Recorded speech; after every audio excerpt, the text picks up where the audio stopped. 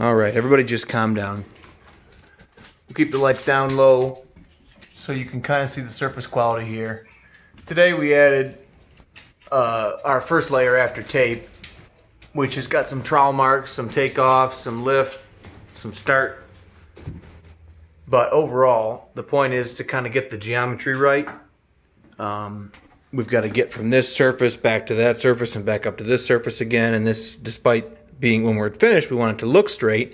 And we don't want it against the baseboard, which is technically pretty straight, even though you can get a big arc out of it.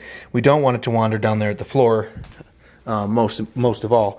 If we're going to stick to natural wood baseboard, we haven't even got the choice to caulk that, which we do when we have a white baseboard. So we want to do our best work in case somebody wants to move to a natural wood finish down the road. Same with a white ceiling versus the wall color. We want that line to kind of like a laser through there, so we're going to be really careful of that. But again, basically filling, it shouldn't be a big transition. It's hard to say, see, because we shimmed down the drywall to get as close as we could to the existing surface, but ultimately we don't want to be there or any lower than that, because then our fill is going on the high side. So we wanted to still fill on the low side, which is an ideal scenario. So most of our mud today was on the new drywall side of the joint and just rolls up onto the higher existing board finish. And we had that wonky area here that had to be, got a lot of fill, and you can see here with the gloss. And we don't want to see tape in here anymore either. So when we tape it, originally we can see the tape lines, and when we're done with our first coat of mud, I don't want to see any tape through it, because when we do a light sand, we don't want to pull up that surface of the tape. See, here's an example of seeing tape through it. Like I said, I didn't want to see, those will be the first places I touch up when I come back.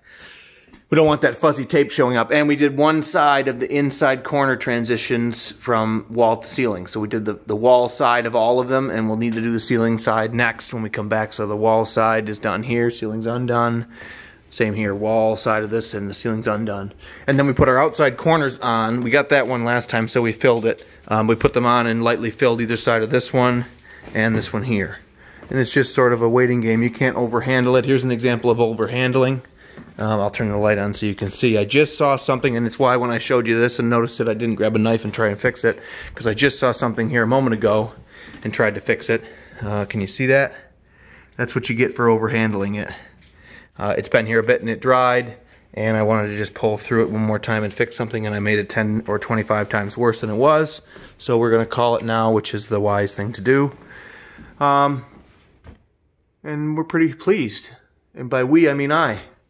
And I'm sure the customer's feeling good about it. This part can drag on a little because I can't be here all day. I can only do so much, and then, like I say, I can't overhandle it. I can't work on top of my existing. Here's another little area that we added another layer to. So next time, before I put any wet mud on here, when it's completely dry tomorrow. Oh, screw hole, what in the heck? What in the heck? Forgot that one.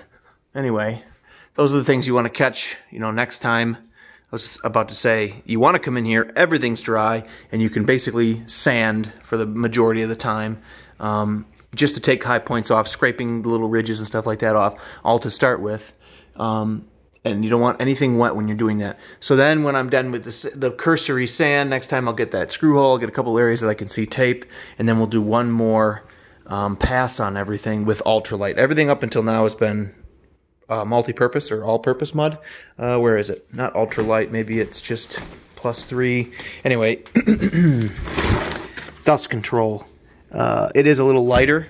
It's not ultralight, but we'll probably use dust control, because the cursory sand I'm talking about is just to take high ridges off, and we're not going to go over all the square footage. So a light sand of the multi-purpose, then we're going to do a full layer of a dust control or an ultralight, because then when we come back, we will be trying to lightly sand the entire surface area of everything except for the raw drywall, and we don't want to have a heavy, relatively hard mud to sand. We want it to make it easy on ourselves. It's nice if the dust falls straight down to the floor and doesn't just make a cloud. So that's what we'll be using then.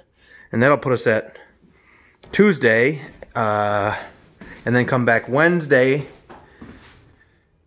And then Thursday's Thanksgiving, so we're off Thursday, Friday. But we're going to be in good shape next week. Week after Thanksgiving, we'll be talking about probably getting some primer on everything and seeing how everything looks. After primer, there might be 1 or 2 spots that needs to be touched up with a little spackle or a little ultralight just to make it perfect. So, looking good. Wouldn't you agree? Wouldn't you agree? Wiggle, wiggle, wiggle, wiggle, wiggle. Okay, thanks for watching. We'll see you.